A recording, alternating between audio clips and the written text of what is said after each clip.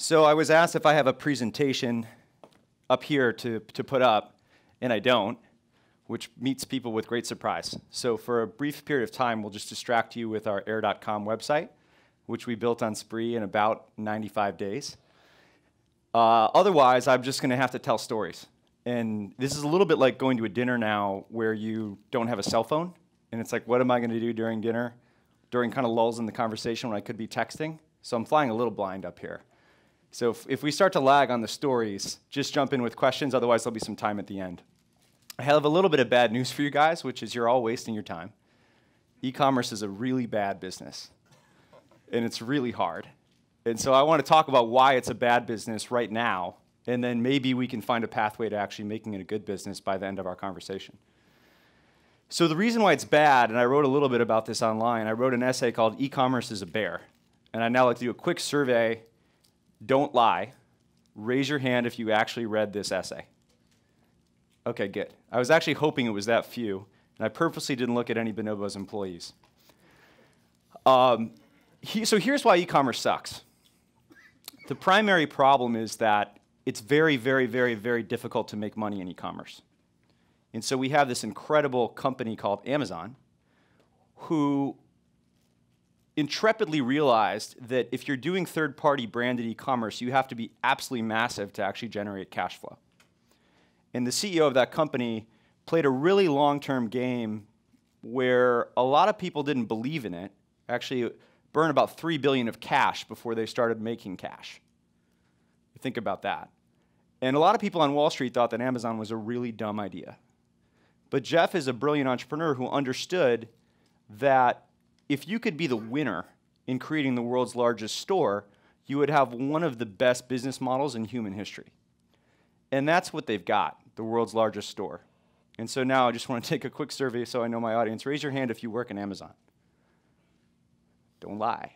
I know you're here somewhere. Raise your hand if you have worked at Amazon. Okay, there we go. What did you do at Amazon? Why'd you leave? Sorry? Why'd you leave? I didn't like Seattle. Smart. It's nice in the summer. Yeah, it's kind of rough the rest of the year. But Super Bowl now. This year though. Okay, what about you? I worked on a community portion, 97 or 98. Okay. Why'd you leave? I didn't want to go to Seattle. So this is how we beat Amazon. It's because Seattle sucks. No. So the thing about Amazon's business model is, I don't know if you guys know this, but like they basically have won at third-party branded e-commerce. It's like for a long period of time they've won. Like it's like when the essays came out, 3-4 years ago that said like Mark Zuckerberg won the internet based on what Facebook was doing, and you could debate that a little bit now, but I actually think he's doing a pretty good job with a very courageous acquisition last week. But Amazon has won at third-party branded e-commerce. And so if you're selling other brands online, you're in a little bit of trouble. And there's two sets of entrepreneurs who have actually built a really great third-party branded e-commerce company out of the United States in the last, call it 10, 15 years. One of which is Zappos. So Zappos was a pretty cool company. When I was a second year at Stanford Business School, and I had this housemate who was designing better-fitting men's pants, I thought, hey, maybe we'll actually build an internet-driven brand to sell these pants. And we'll come back to why I thought that might work. But part of the inspiration was that Zappos had proven that you could actually sell soft goods online. Originally, people said you can't sell soft goods online. It's just going to be like books. And for a long time, Amazon was ruthlessly focused on books. Although if you go back and you read Jeff Bezos' investor letters back in the late 90s, he was talking about building the world's biggest store even then. And then they moved later and proved other electronic goods could sell. Basically put Circuit City out of business. They're putting Best Buy out of business. In fact, Best Buy is now building e-commerce showrooms for Amazon and operating them. And so they had this vision that they were going to create the winning e-commerce store. And some intrepid entrepreneurs said, you know what, we're actually going to do this in soft goods. We're going to have awesome customer service. The service, in fact, was so important that they relocated the company from San Francisco to Las Vegas to be able to focus on that labor force. They had free shipping both ways, rather famously. And they had 365, it started with lifetime returns and then it became 365-day returns. And people said, how are these guys ever going to make money with this business model? And of course, they never did. They never did make money. At $1 billion of gross revenue, they had about $625 million of net revenue and like a few million of EBITDA. So this was like a sub, 2% margin business. Take out your CapEx and your cash flow negative. But they built an unbelievable consumer experience. Consumers loved it. Wall Street was never going to love it. And if Wall Street had seen it, they would have done what they did to Jeff, which is they just would have beat him up for a long time until they proved that they either were making money or could make money, which is basically what everyone understands about Amazon now. It's like, oh, okay, it's 2% net income, but it could be 5 or 6%, and 5 or 6% of tens of billions of dollars is actually a lot of money. And that's why it's a great stock. If you don't own it, you probably should buy some now. So Zappos was then taken out by who? By Amazon. It's the same thing Zuckerberg did last week. Don't worry about overpaying for what could become your competition and unseat you in 10 years. You have to have humility to recognize that you could be beat, and you have to have courage to pay what other people don't think makes sense. And so they went in for $1 billion of stock and acquired Zappos. And I remember the day very clearly because I had 2 Zappos engineers who were working at our company. And the whole company was built on like anti-Amazon, and now they were being acquired. So Tony Hsieh and Alfred Lin did an unbelievable job with that company in terms of the contagious positive culture that they built.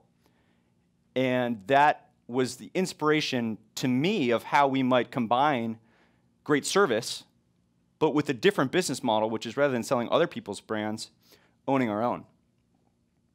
Someone shopping back here, by the way? Is like stuff getting added to the cart? And so that was the story there. And I don't begrudge the founders there at all for what they did. I think it was smart because the road of competing in third-party branded e-commerce against Amazon is a long and hard road. So then we had a second company of interest come up on the third-party branded side. They focused on a vertical, which was diapers. And they basically figured out that there's some really unique properties to this business of selling diapers, and they built this really cool site, diapers.com, great service.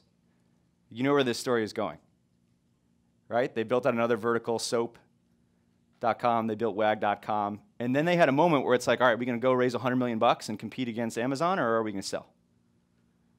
And Amazon came in, $550 million later, acquired Quidsi, which is the parent to diapersandsoap.com.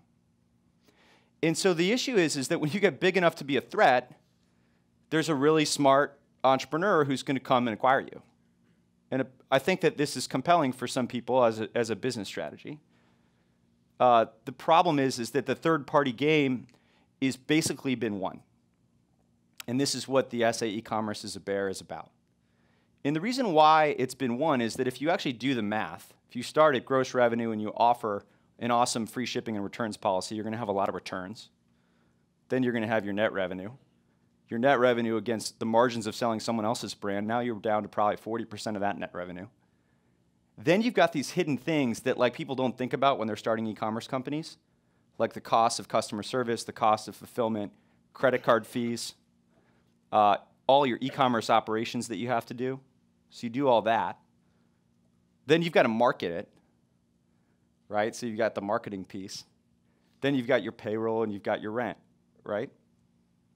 And what's left is not that much, which is why our industry has been plagued by a weird problem, which is that lots of talk about it and lots of venture capital has come into it, but we actually haven't had an American-based company go public and reach $10 billion of market cap since 1997 and 1998. One of which was Amazon, the other of which was eBay. So we had one winner in selling third-party branded e-commerce, game over, and one winner in largely winner in peer-to-peer selling, which is eBay. And then they made a really smart acquisition, which is PayPal, right? So that was their own WhatsApp moment. I don't know if WhatsApp's going to be a good acquisition, but I think at least it was courageous. literally until, this is why this is so exciting, the end of last year when Zulily went public.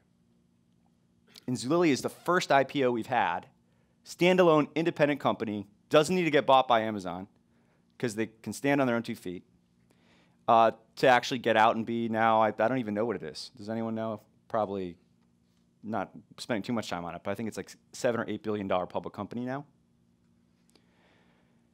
And as you go through and think about the ways that you can actually compete, there are a few ways that you can. The first is proprietary pricing, and that's the Zulily model, which is we're going to actually offer a better price than anyone else. And there's been a bunch of companies in that category. It's called the flash sale business. I think there's 2 brands in that category. I thought a few years ago there were 2 brands that were going to be extremely compelling, one of which is Zulily, because they've really created a brand around this children's vertical, even though they're selling other brands. And the other one is One Kings Lane.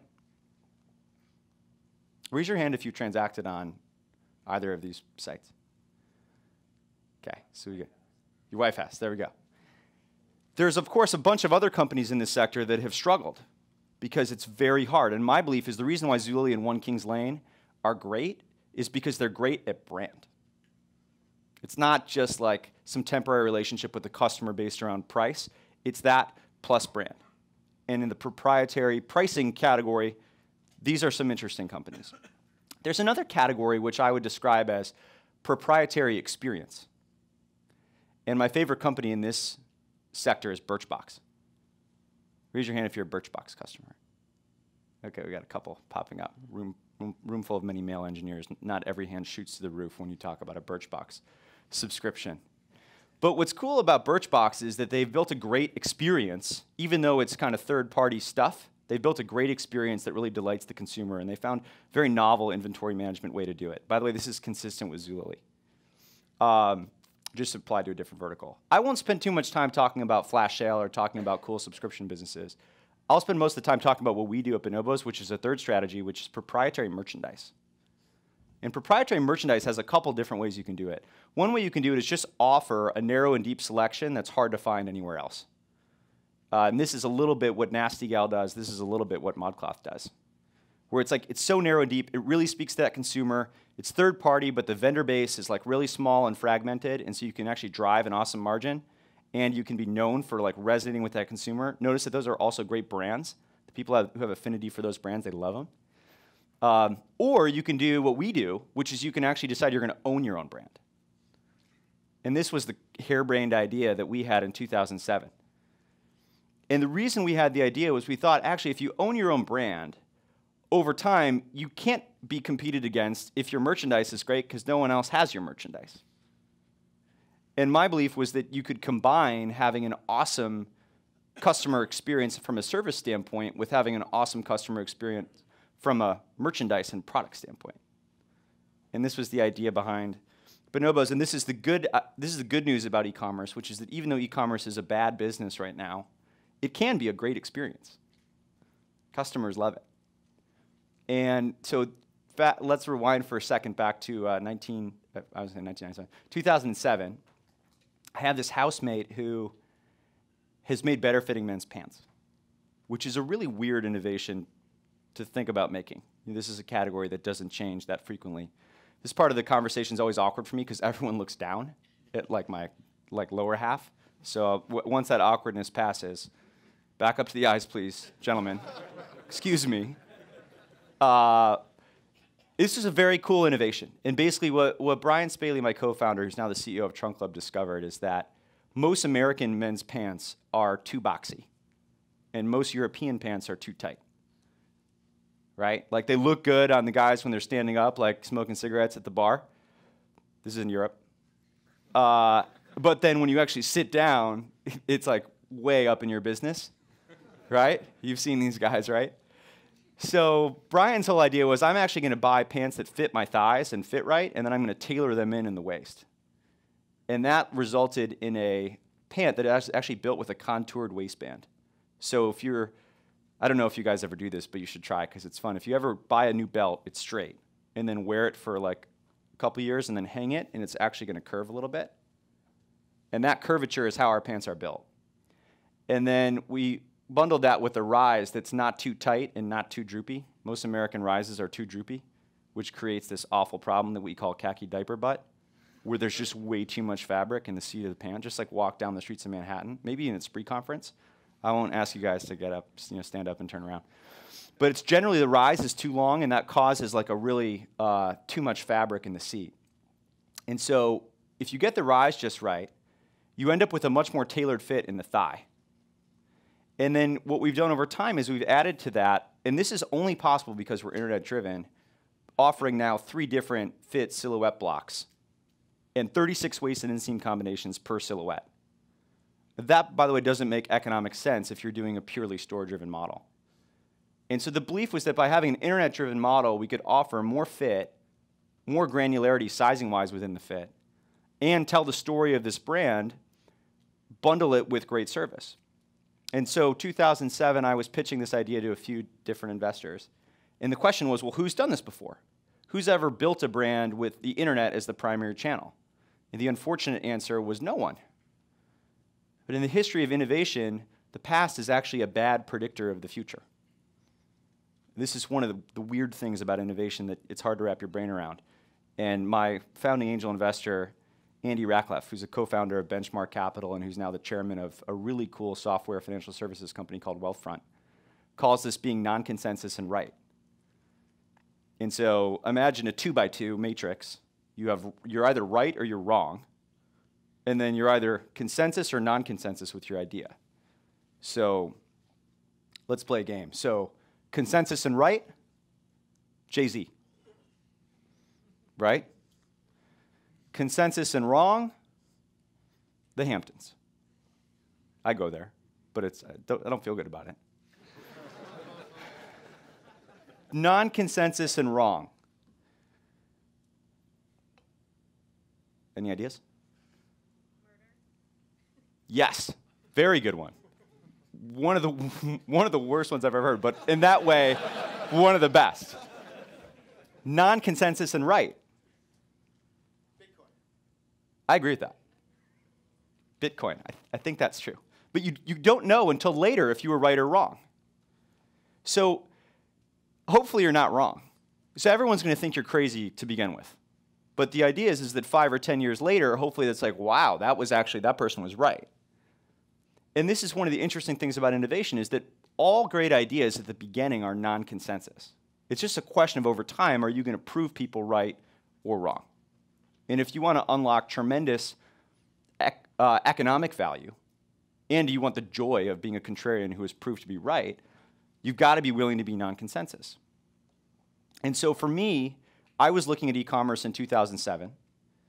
I was living in Silicon Valley, and all this crazy stuff was happening in social. There was this new company called Facebook, which had launched 3 years earlier at Harvard, and Mark Zuckerberg came to our class and was talking about it. And I thought, that might be an interesting tool one day if they ever put brands on there. There were no brands on there because there were only schools on there at that point. There was this thing called LinkedIn coming up, and it was like, wow, this is going to be like a great way to recruit people one day. Like, digitally driven companies are going to be more advantaged in terms of even attracting talent if they're digital in their focus. But there wasn't an example of anyone who had built a brand online yet. So I thought back to my mercenary days working in consulting and in finance, private equity, those are dark days. But I got great training. I got to see a lot of companies, and one of the companies that I saw was Land's End. So I spent a year living in Dodgeville, Wisconsin when I was 24, which is just awesome. In the winter. It's great up there. It's a great time.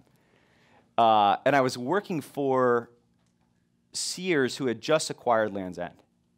So Sears, for like 30 years, has been trying to figure out, how do we get this guy who comes in here to buy Craftsman tools and die-hard batteries and Kenmore and Whirlpool washers and dryers, how do we get that guy's wife to buy clothes at the store? And they never figured it out. And it's a bit sad because they actually were pioneers back in the day of the catalog, the third-party branded catalog, when that was an innovation. I can remember getting the Sears catalog and marking it for Christmas presents from my parents, spoiled child that I was. And Then they had these great house label hardlines brands, like Die Hard.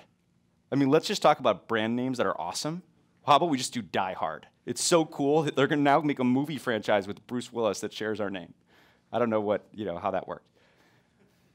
And yet they couldn't figure out the softline side. So at some point, this guy, Gary, who had built Land's End from the catalog origins to be about a $2 billion catalog, they said, well, why don't we just buy that and put it in the stores? And so I was on the front lines with an Excel spreadsheet of figuring out how do you allocate pink cashmere sweaters to a Sears store. And I did the math, and I looked at it, and I was like, actually, I can't.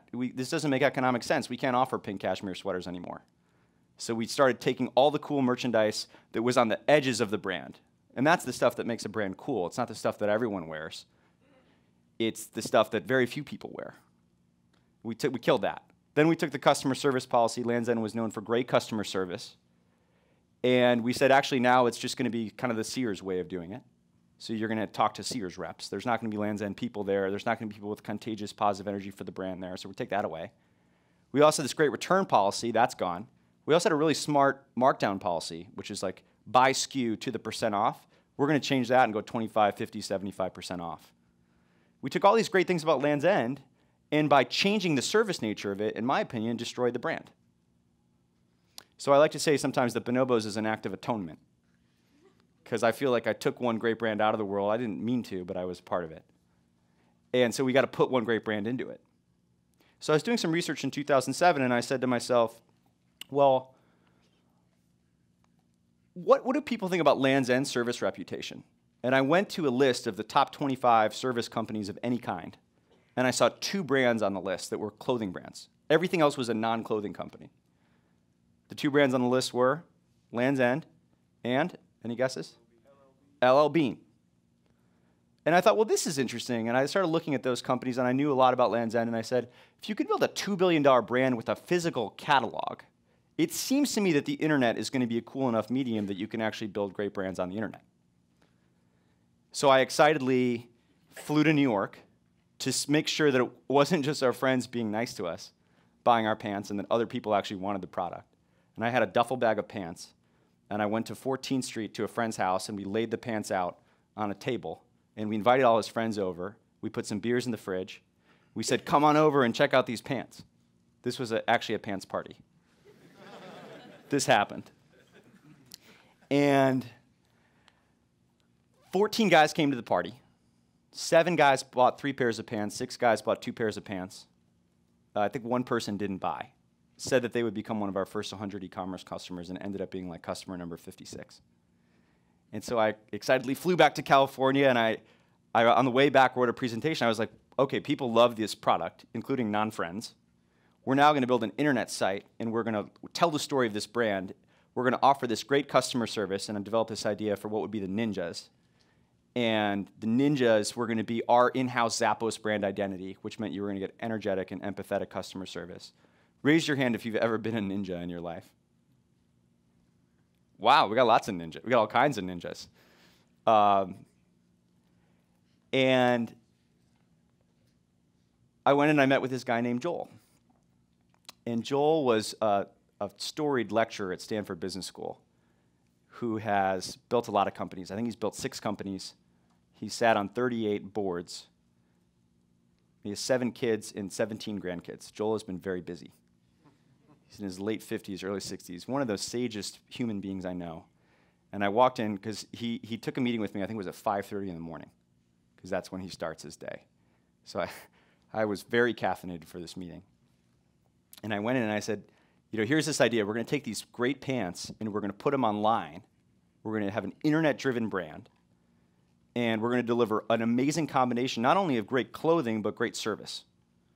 And those 2 things together are going to actually create a bundle that the consumer has never seen before, with the possible exception of these catalog companies. And by the way, they did pretty well once upon a time in the catalog era. And Joel was like deathly silent for the whole meeting, and I was like, God, he hates it. And we got to the end of an hour, and he goes, you know, this reminds me of my first meeting with David Neilman from JetBlue, which is we're going to go into a stagnant industry, we're going to change the rules of the game a little bit, and we're going to be relentlessly focused on delivering a great customer experience. He said, how much money are you raising? I said, I think about raising like 300 grand. He goes, how much are you thinking about selling of the company? I said, up 10%. And he's like, oh, that sounds like a valuation of around 3 million. It's a little rich. If it was like 2, I'd be in for the whole thing, but at 3, count me in for 100 grand. I was like, Jesus, this guy's already negotiating against me. And I walked out in the hallway and I called my co-founder, Brian Spaley, and I said, you're not going to believe this, Joel just invested in our company. And Brian goes, you're me. And then I went the next Monday and I met with this guy, Andy Ratcliffe, who co-founded Benchmark, who I mentioned to you, who had this idea about being non-consensus and right. And he'd spent most of his career focused on B2B technology companies. And he said, I think I'm in. And I said, great, thank you. He said, I don't know much about consumer brands. That was my partner, Bob Cagle at eBay. Bob was the one that originally invested in eBay. But I love your idea of business model innovation. I love the idea of going around the traditional means of distribution and using the internet to get there. He said, I'm in for 100 grand. So then my third phone call was to our first customer, who was one of my best friends from Stanford, this guy named Brian Wolf, and he was a classmate of ours. And I said, Joel and Andy have both invested. And he goes, you're kidding. I said, can I invest? I said, how much do you want to put in? And he said, 10 grand. And then 40 of our classmates who were customers of the brand all invested. And that was legally very annoying. But it was worth it because it meant that our original evangelists who loved what we were doing had some skin in the game. And that was worth it to us. And we, from 2007 to 2010, ended up raising capital from over 100 angel investors before there was any institutional capital belief in this idea. Because from the beginning, and even still, people didn't know what to make of this. Is this a clothing company or is this a technology company? Well, this is a technology-enabled clothing company. But the world has not yet seen many of those. And so I flew to New York, back to New York, with 400 pairs of pants, put them up on the walls of my bedroom at 17th and Irving. We literally rolled down this street, 23rd Street, with a shopping cart from Home Depot. If you pay a guy at the door of Home Depot $10 cash, you can have the cart. This is a true story. And we had the shelving, and we were just, just me, my buddy Jason Torres, and his uncle just rolling down the street with a shopping cart full of stuff from Home Depot. And by the way, if you do this, nobody in New York cares. Oh yeah, those are the guys with the Home Depot shopping cart just rolling down the street. And we literally just took it all the way down to 17th and Irving, and we put it up on the walls of my bedroom. The uncle guy, put it up in like 8, I've never seen shelving go up so fast. We put the pants up on there, and then we pressed play on the website. And we built the website on a software system called Xcart. Raise your hand if you've ever worked in Xcart. God bless you all. The Xcart, I think, was built by the KGB in the late 60s in a cave near Sochi. This is not the best e-commerce framework invented in the history of mankind. This was the beginning of bonobospants.com. It cost us $19,500 to build the site. About 4,800 of which went through a designer who I had negotiated down in San Francisco, a guy named Brandon from B-Trax. God bless him. About 10,000 went to a PHP developer who lives somewhere in Arizona who I still have never met, named Brett Brewer, but who is still sometime. He does? Okay. I thought maybe he'd be here. Brett Brewer and I never spoke over anything but like chat. But he built the original site, and then we had another few thousand for incidentals, and we pressed play on that site. And we did 10,000-ish of sales that October, 19 in November, 30 in December, about 31 in January, all the way up to around 300,000 in that following December. So we did about 2 million of revenue our first year, sold 12,000 pairs of pants, acquired 5,000 customers, had about a 40% repeat purchase rate, and we proved, God damn it, you can sell pants on the internet from a brand that no one has heard of. And we had a lot of work to do. From there, and over the course of the last 6 years, we've expanded, and we have been trying to address these 2 fundamental issues with branded e-commerce. And there's basically 2 problems. I'm going to give you a complicated business framework. Problem 1 is customers, and problem 2 is costs. And so the customer problem, the issue is that paid marketing online sucks. Paid spend, advertising to build an internet business, if no one's ever heard of the brand, is not a very good strategy. Most of the companies that tried to spend a lot of money to build a lot of customers have largely been discredited Many of them raise large sums of capital. Many of them are in the process of going out of business. The problem with branded commerce is you can't just use Google. Google is not your savior the way it was for third-party commerce. It's not about catching demand. It's about creating demand. You know, on October 2007, the day that I launched Bonobos e-commerce, no one woke up in the morning thinking, where am I going to get some Bonobos pants, and Googling for it? Because no one knew what it was. And so there's another essay I've written about this called Startup Drugs that talks about this problem. You basically get hooked on crack, which is you raise money to spend money, and you end up in this cycle where you're actually never going to make money. It also turns out that you acquire more and more inferior cohorts of customers over time, because customers that you have to pay for and discount to are not as good as the customers who just love what you're doing organically or through word of mouth or through editorial PR or through just hearing that the experience is great. So we have created a solution to that problem that we never anticipated. We couldn't have been smart enough to envision it. Certainly not me. And it started in the following way, which is we thought, you know, maybe we'll build a direct sales force to tell people about this product. And so we put 2 fitting rooms in the lobby of our Bonobos office, which is now, we're now on our 4th or 5th office from that apartment. We're at 25th Street and 6th Avenue. We've got about 200, we just crossed over the 200 employee mark. And we put 2 fitting rooms in the lobby. The idea, we'll train direct sales reps and we'll build like a cool direct sales force. Within about 90 days, we were doing $1 million of revenue run rate out of our lobby. And we had this mind-blowing insight, which is people like to touch and feel clothes before they buy them.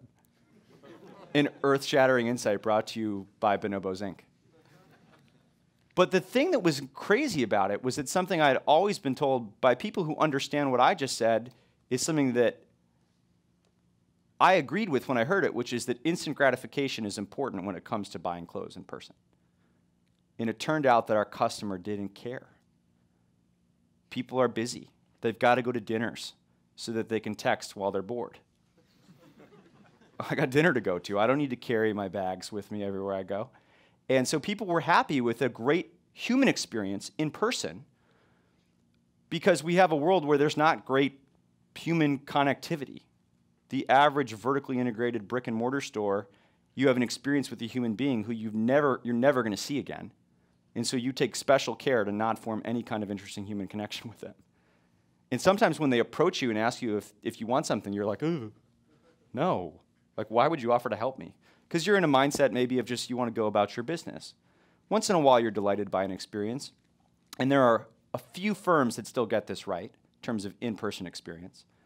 One of them is Nordstrom, who we decided to partner with as a result of that and make that our one flagship wholesale account. But what we discovered in this lobby was something that we now call the guide shop. And the guide shop is basically, in my belief, the future of the retail store. It's 1,000 square feet. It's 3 to 5 dressing rooms. And it's an amazing one-to-one experience. You can touch, feel, try on the product. You can figure out your fit. You never have to think about size again. And then we ship the product to you. And when you come back, over time, as we get better and better on the technology side, you should have a seamless experience where you just don't have to think that much about whether it's going to fit or not. And we now have 8 of these guide shops. We have a plan to double that number this year. We have 2 in New York. If you want to check one out, you can come to our office at 25th and 6th. You can make an appointment online, or you can head down to Crosby Street between Broome and Grand. And we envision a network of 50 of these guide shops over the course of the next 3 years. And they are stunning. They are the only thing at the company that has a net promoter score almost as high as the ninjas themselves. And we've gotten pretty nerdy about measuring net promoter score. And for any of you who are launching a business, I encourage you to go try out Caleb Elston's company, Delighted, which will provide you with a weekly net promoter score summary, which is critical to think about how consumers think about what you're doing. And we've done a lot of other things. We actually have done this crazy innovative thing, which is a print catalog. We stole that trick from Land's End. That's our second best customer cohort. The third piece is all the great word of mouth and editorial PR that we get from having such a great bundle of service and clothing. And we've taken the paid spend in our business, and we've taken that down to under 10%. And so now we actually have a good business, which is exciting. And so we solved the problem that I presented you with at the beginning, but it took 6 years. It took $66 million of paid-in capital.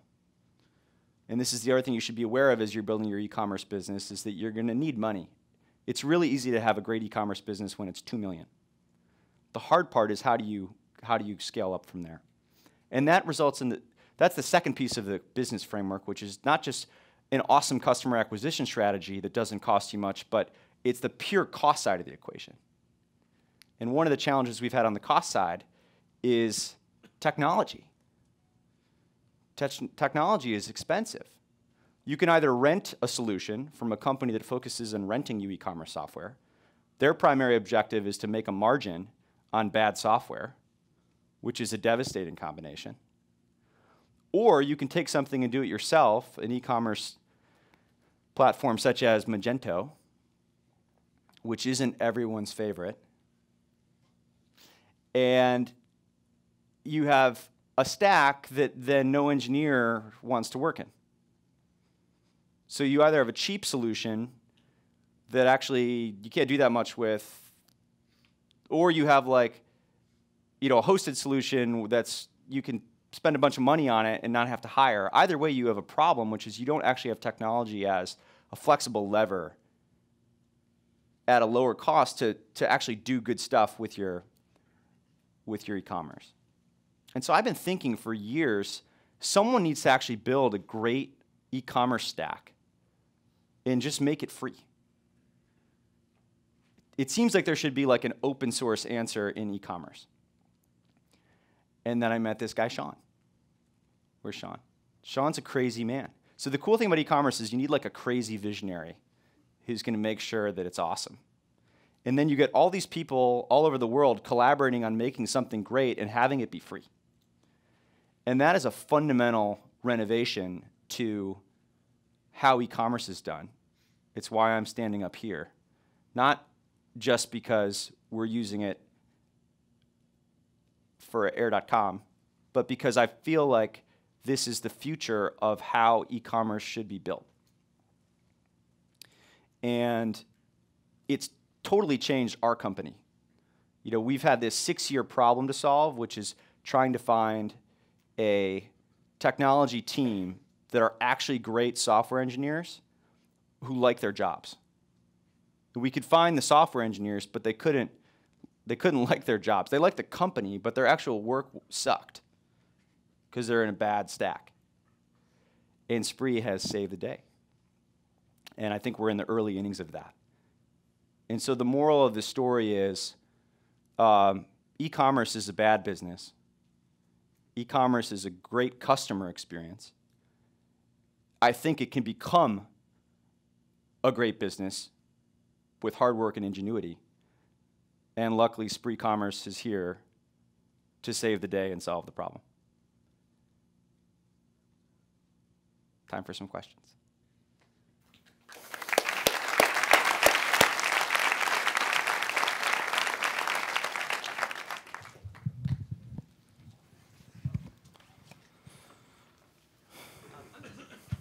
Kind of curious as to what your initial approach was to editorial PR, because I know that was pretty crucial to getting the word out early on for you guys. Did you hire a firm? Did you do it in-house? Was it a little bit of luck, a little bit of both?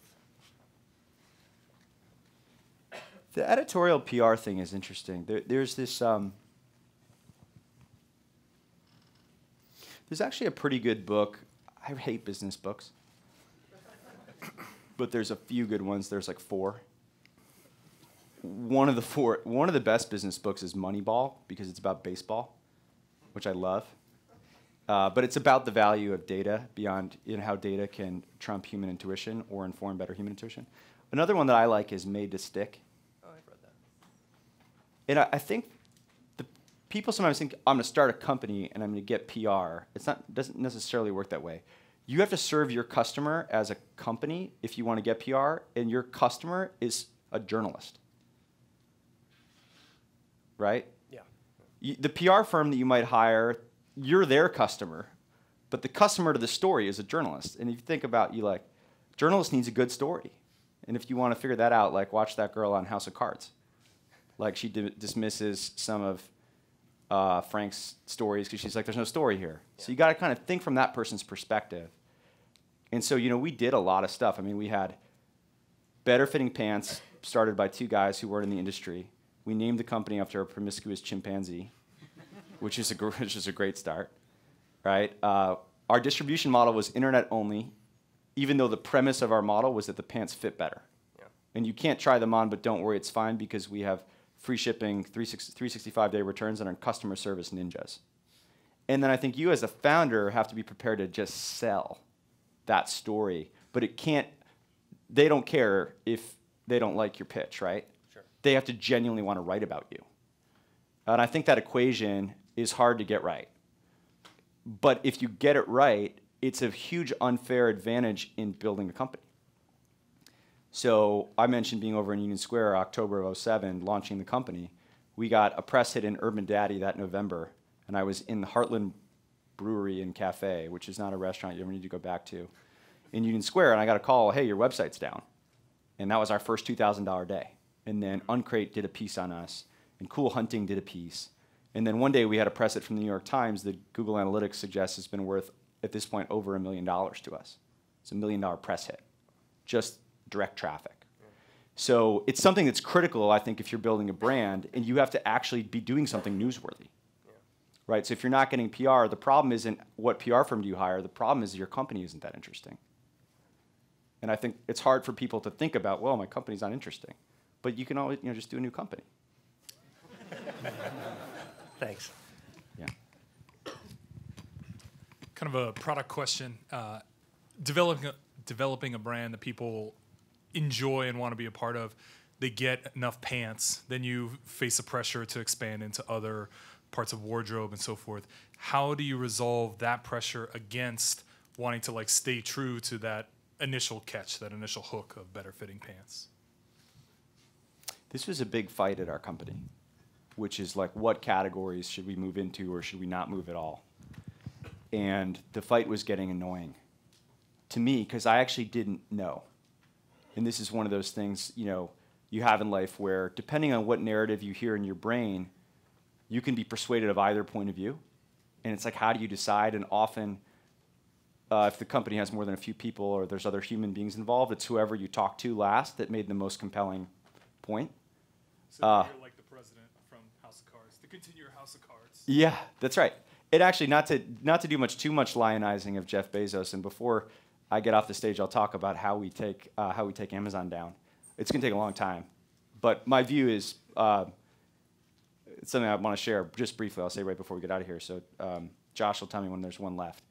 But I think you resolve those debates by experimentation. Because what no one can argue with is if something's working, if they work at a company, they want it to go well. And so the debate about whether we have direct sales was a weird debate at our board level of hey, this is an e-commerce company. The whole premise of Bonobos is e-commerce. How are we going to have in-person sales? And I said, I think actually this is a menswear experience company. It's a bundle of both. But I understand that you invested in an e-commerce company. Let's resolve our differences by testing it. And when you're doing $1 million of revenue out of your lobby with very low incremental spend, it's a compelling argument. And then we went from there. For product extension, we did a survey. I said, I'm tired of us saying what our brand is. Why don't we ask our customer what they hire us for? And I have a belief that customers are extremely busy, and therefore what they do with brands is they hire brands to do jobs. You hire a brand for a job. I hire Todd's for shoes. I hire Bonobos suits now that we have them, right, to wear a suit. I hire Chipotle when I'm hungry and I want to eat somewhat healthy and I get this weird bowl, paleo bowl thing that I do. Right? I hire Dr. Pepper if I have a bad hangover about once a month. It's so good. It totally fixes hangover. So the question is what job were Bonobos hiring us for when we just had pants? So we did a 1,000-person survey, and I spent the weekend reading all 1,000 replies. And then I had an intern do a word analysis, and there were 3 words that fell out with startling outlier frequency. Fit, service, and fun. And I said, okay, fit, service, and fun are our brand pillars. Why? Our customers, our 1,000 best customers told us they were. And so we said, well, then how do you actually make fit work in shirts? And we spent 3 years iterating on making a standard fit shirt that isn't a dress. If you go to Brooks Brothers right now and you buy a classic fit shirt, you can wear it with a belt as a dress. Or your wife can wear it that way. Or you can wear it too. Don't tweet that. Don't do that. Don't do that to me. Don't tweet that. Don't tweet that. This is for us. Not everything is for the whole world. And I'm serious. I'm watching you. And so we had a mandate. We thought if we developed a great fit, and it took us 3 years to launch dress shirts properly. We just did it 48 hours ago. So we now have 3 fits. We have a standard fit that's slimming. We have a slim that's a true slim, and then we have a slim tailored with darts in the back for that guy who you may be, who likes to paint his shirt on, or who can. And then we have 18 neck and sleeve combinations, and we have 3 collars, and it's basically like mass customized dress shirts, except you get it the next day rather than waiting for a couple weeks, right? So that took us a long time, but we ultimately resolved it by asking our customers. Andy, why don't we do one more? Oh, is that my closing point? Well, we can do One more question. one then more the closing question. Point. Yeah. Okay. Yeah. I know you. What's up? What's up? So right now, about 85% of commerce is still transacted offline. And that's pretty huge. And even though the online revolution is coming, I personally like to look to what's going on offline as inspiration to what to do online. And when we look at offline sales, we look at the top 50 retail brands that are doing the most business in brick and mortar, only 9 of them would be considered vertical retailers. The rest of them are what you call third-party brands. Yeah. However, you seem to be pretty down on third-party brands online, and I just want to kind of pick your brain on that and see why you think it's different offline. Ooh, it's a fun one. So, unlike music, you can't download clothing. If you could download clothing, I mean, when downloading music happened, you had, Tower Records and Coconuts were toast and gave way to this juggernaut of, iPod plus iTunes. And then someone figured out how you could stream music and figure out the rights, and now you have like Spotify as a potential disruptor to Apple on that flank. Clothing, because you can't download it yet, if you can print me a better fitting dress shirt, please call me. And so the existing incumbents can adapt because the industry isn't going to change as fast. Unlike, say, books, where like it's a product, you can download a book now. And if you can receive the product digitally, that's a different business than if you can't. And so existing players are able to do a great job with e-commerce because they have time to adapt. And I know this from watching our partners at Nordstrom. Nordstrom.com is bigger than any other e-commerce business in this room and is pretty good in terms of this experience that they're offering. Like that company's going to win because they're going to figure out the mixture of online and offline. And the offline piece, Mark Andreessen, who I love, particularly on Bitcoin, I don't love on retail. He says, like, software is going to eat the world, stores are going away. Stores are not going away. Stores are just shrinking as a percentage of the total. There are going to be fewer, and they're going to be awesome for consumers because they're going to be more experiential. And the pioneer in this was Apple, who had a combination of people and product that basically charts the way for what we're doing with the Guide Shop. And I got to talk to Ron Johnson recently, and he talked about people and product, and the inventory is not important. And I was like, wow, the real pioneer in Bonobos Guide Shops is the Apple Genius Bar. We're just following in those kinds of footsteps. So back to your question about third-party branded commerce is just hard because the incumbents are going to adapt, and they have physical distribution, which if they do right, is compelling. And so I think you can do it. Birchbox is an awesome company and is third party, but you got to kind of be genius about what you do, right? You can't just be playing. You can't play the same game that you can't do it the Amazon way. You got to create a great experience somehow within a niche that trumps that third-party branded low-cost model, and then you have to be content with your niche because by definition, being niche is a part of your strategy, unless you can figure out how to jump into other niches somehow. But that's hard to do. So it depends on the size of your ambition.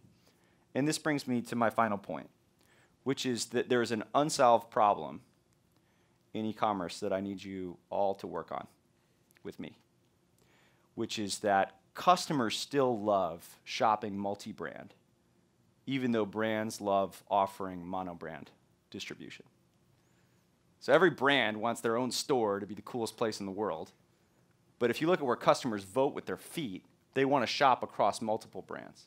Because as much as they love your brand, it's not the only brand that they love. They also like Dr. Pepper and Chipotle. So what I think would be truly disruptive is if you could aggregate eyeballs across all these brands that own their own distribution, a confederation of vertically driven brands.